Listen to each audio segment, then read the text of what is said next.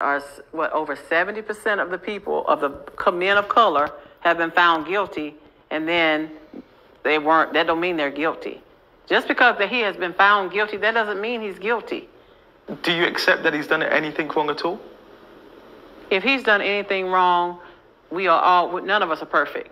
But as far as the extent of what they're saying, holding someone hostage, and these females were treated like queens, that I don't believe. That doesn't add up. It doesn't add up. Robert does not have to hold anyone hostage. Women come at him because of his status of who he is.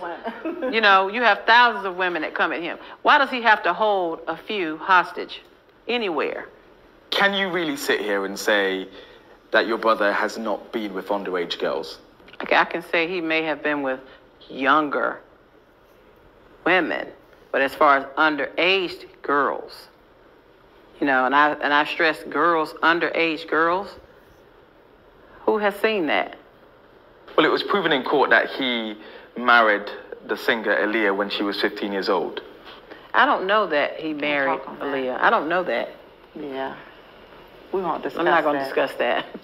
What about the countless victims who came forward and said, R. Kelly abused me when I was underage, R. Kelly physically abused me, R. Kelly held me against my will, and did repulsive things to me? I believe so. A lot of the alleged victims are bitter. You weren't there in that house. Yeah, but what about the ones that were there? Crimes were being committed. What about the ones that were there? Well, why weren't the witnesses called? The people that said, okay, whenever they were asked to write statements, why weren't they ever called back? What about the people that actually said, no, I've never seen that? A lot of people may say you're delusional. Well, that's them. A lot of people that's saying I'm delusional, they haven't been where we are. They haven't spoken to him. But can you acknowledge the victims?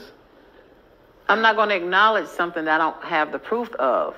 If there's a victim, I will acknowledge. But from what I've seen in court and from what I've studied and from what I've read, the only victim I've seen that's been stolen from, lied on, is Robert. No one's talking about the money that was being extorted from Robert. No one's talking about what was stolen from him. No one's talking about the businesses that were in his name. No one's talking about the bank accounts that were in his name. No one's talking about any of the millions of dollars that was ciphered from him. No one's talking about that because he's supposed to be the monster, and he's not a monster. He's not a pedophile. He was just taken advantage of. The judge in the New York trial said in court that that case was essentially not about sex. It was about violence, cruelty, and control. And she painted a picture of your brother as someone who was a sex predator. And in so many ways, these other trials coming up will have a similar narrative.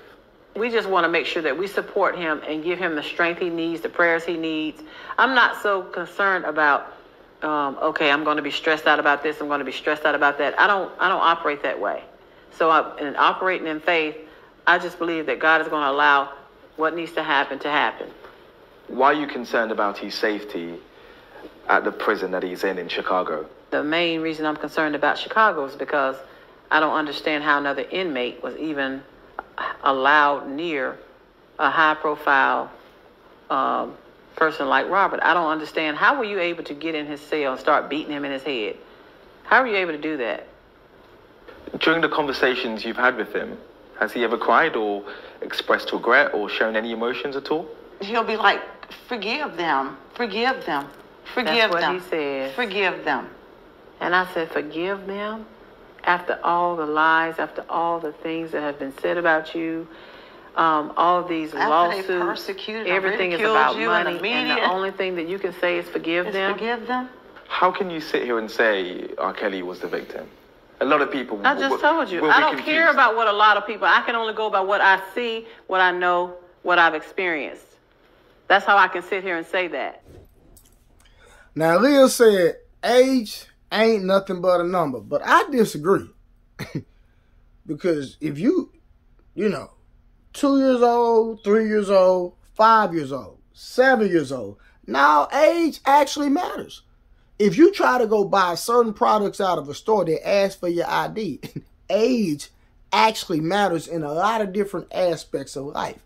So Aaliyah said age ain't nothing but a number. is nothing but a number. Now, I understand the context he was talking about in dealing with a relationship with a man, but no, it actually matters. So listen, the human brain doesn't even develop until you're 25, right? So I believe that everybody should have a standard on dealing with a person depending on how old they are. I'm just, listen, let me just put that out there. So I'm not going to go, y'all, we old enough and mature enough to understand what I am saying. There are certain nightclubs you can't even get to. 25 and older, 30 and over, 21 and older. Age actually does matter.